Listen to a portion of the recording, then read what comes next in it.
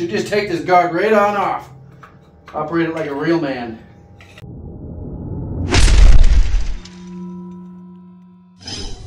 So I'm out in the workshop, getting ready to go to work. This is my drywall supply cabinet. So I'm just gonna grab this right here. This is all I'm probably gonna need today. I'm gonna bring some fiber fuse just in case.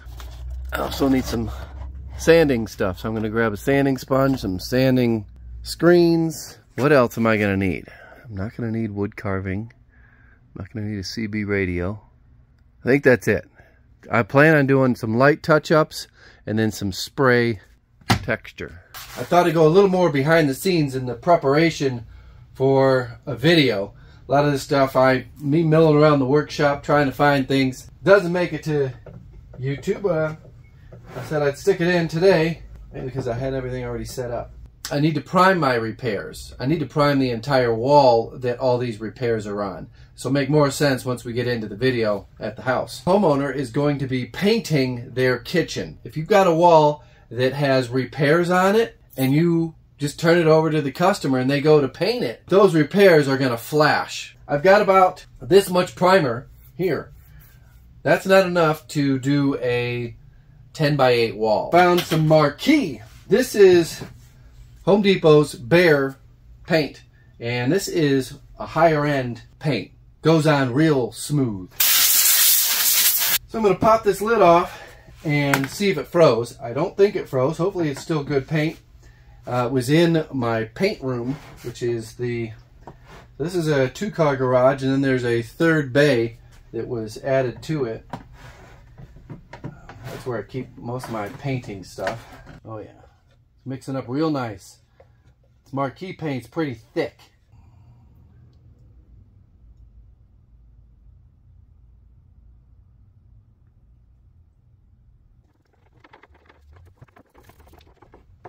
That actually didn't take much stirring to get a uniform color. I went to go put my work boots on and something's wrong. I usually wear the ones on this side. Well, they got wet.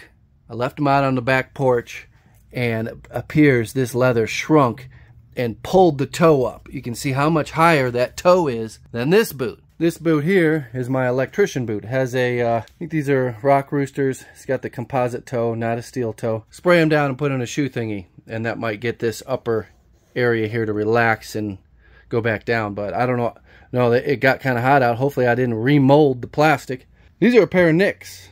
These are a pair of rock roosters. And I'm wearing a pair of rock roosters. I've got several $1,000s in boots. And why am I wearing these cheap boots? Should I do a video on cheap boots versus very fancy, trendy, expensive boots? Put it in the comments. Do you want the truth? Can you handle it? Alright, first stop is we gotta get some diesel. I usually use Gas Buddy, but for some reason Gas Buddy's not loading the prices for the usual stops that I make, so we're winging it. I'm hoping for under $3.15. Last week I got it for $2.89. So this is my gauge setup in this fancy new pickup truck. On the left I've got trailer brake, then I got my miles per gallon, boost gauge, and then that 20% is my diesel particulate filter. That's up to 20% because I've been driving around town quite a bit.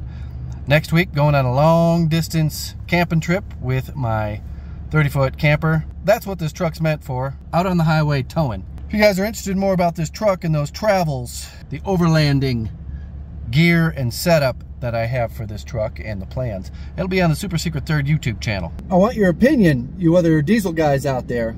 I've been running Hot Shots EDC fuel treatment in every fill up on this truck. And I was also using it on my old truck, but not till the very end when things started going wrong. What's your opinion on it? Keep it in a Ziploc bag right down here in the door. If you don't know what that is, go out and get yourself a real truck and you'll learn. All right, everybody, this is my project for the day. This area was a pantry. They had me remove it when I did the kitchen remodel. The task today is to get this wall ready for a color coat of paint. This will give you an idea of what I'm working with. This whole wall could be just skim coated. It's not that big. I don't like skim coating because that means I've got to sand. And when I have to sand, that means there's going to be a mess. We also got some strip screws that apparently the customer has circled for me that they couldn't get out. So I'm going to have to look at that. That's pretty messed up. Some of them are anchors. Some of them go into studs, like this big sucker. My first method to get these stripped Phillips out is just to cut a slot in them. I could use a flathead to get them out and then get some pliers on them, get them the rest of the way out.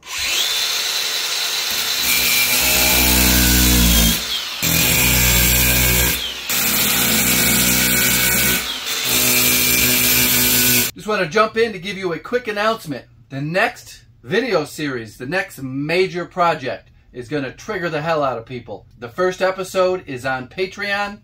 It can't go on YouTube. I give a full explanation in that video. So after you're done watching this video, you can go watch that one. I'll put a link in the description. I will also put that link in the first pinned comment. You just take this guard right on off. Operate it like a real man. When we're using this Klein screwdriver kit with the bit ratchet, I was thinking I wouldn't be able to get enough torque with a screwdriver on these big screws, but we'll see if they're actually into the studs.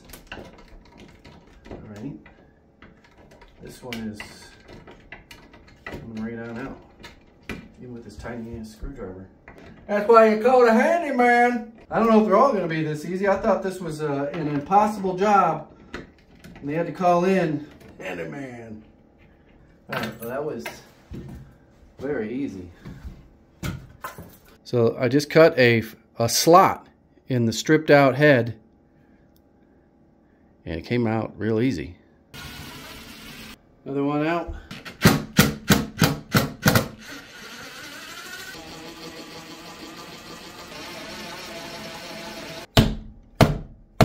So that one was a drywall anchor. What I was trying to do there by popping it is reform it into a long piece of metal and not the squished down piece of metal. Because when you pull these out, you can pull out a chunk of drywall as well.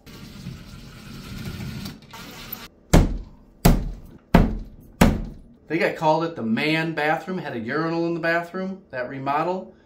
I was working in this bathroom, did a full gut, and something on the opposite side wall fell off onto a very, very, very expensive piano and chipped the piano finish off of the piano. Well, I won't make that mistake again, so let's go check the wall. Next step is I'm just going to shave off every loose debris, and oftentimes, well, all the time, around these anchors, you will have something that protrudes out of the drywall. They need to be whacked with a hammer to make a divot, then filled, and then textured. Right here, there's a bump there.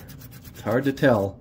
Right here, bump, but I'm gonna smack that with a hammer. This one here can definitely feel the bump. It's not gonna show up on camera. Just gotta take my word for it. Every one of these gets smacked.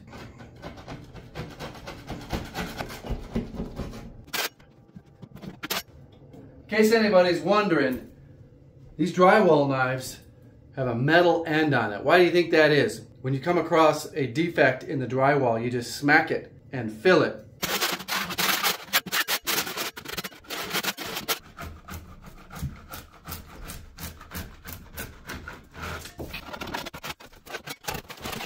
So here's another interesting thing. This wall, I think, used to house the cold air return, or one of the cold air returns. It's on the back side, but it looks like it used to be on this side. I think I'm going to take this out and put another grill up here. Most houses are undersupplied with air return, so it couldn't hurt.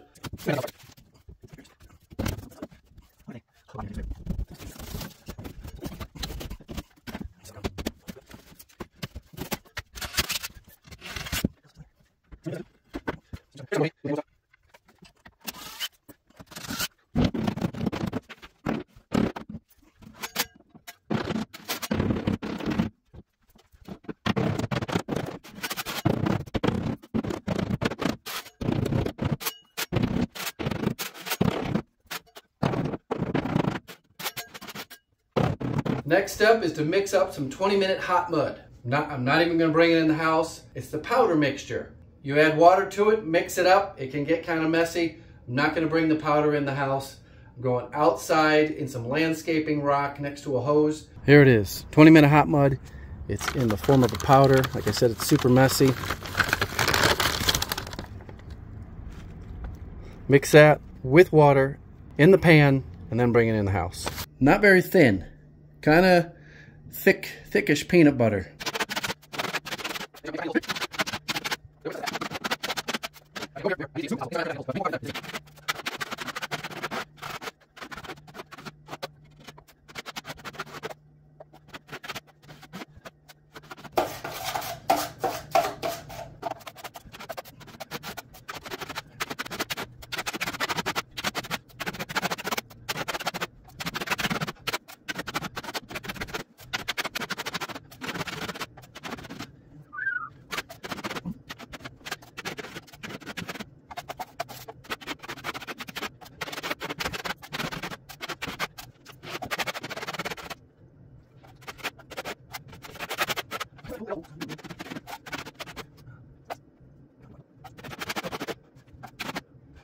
All right, everybody, just picked up some oil-based orange peel texture. You want to know the difference between oil-based and water-based orange peel texture. They're right next to each other on the shelf. This is at Home Depot. We got the Homax wall texture, red oil-based. That dries between 5 and 30 minutes. Water-based dries between 30 and 60 minutes. I want to be painting within 30 to 60 minutes. So that's why I choose oil-based. Another weird thing happened to me. Everybody was like saying hi to me in Home Depot. I had like women just looking at me with a big grin saying hi. I'm like, man, do I look good today? That's it. I know what it is. It's my new Come and Take It Cock Gun t-shirt. You guys out there looking for a lady, go get yourself one of these shirts and just peruse through Home Depot. It might work at Lowe's too, and you'll be getting dates. You might be wondering, what am I going to do to sand this? Well, it doesn't need much sanding. I'm going to use a wet sponge, just a tile sponge, and a smooth side. I'm going to feather out the edges. I got a little ridge right here, and it's gone. Go a little circular motions. A little tedious, but keep in mind, once you spray that texture on here, it makes everything just disappear.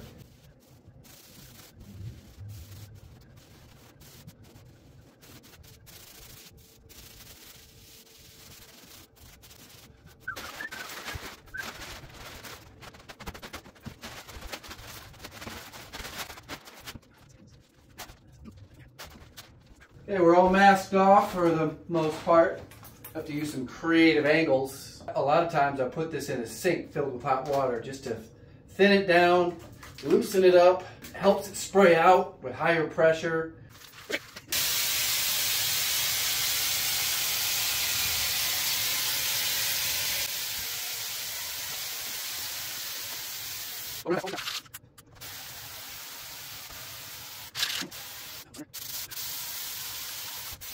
Just going around doing some blending.